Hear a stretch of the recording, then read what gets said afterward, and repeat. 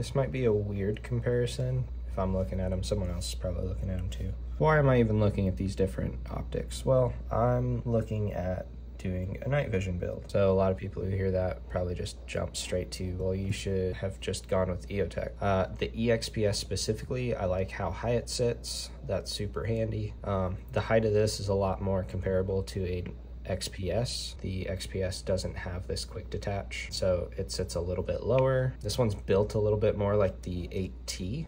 With the EXPS3, it also fits on my Hydra rail really well with my Steiner OTOL. So you still see elevation knob on the Steiner through the window, right about where my finger is, but that's about it. With this, you have to get about a 1/2 inch riser. Either that, or I'll use my finger to show what the OTOL laser blocks. If you're trying to save weight and wanting to do something like this, get an Aimpoint T2.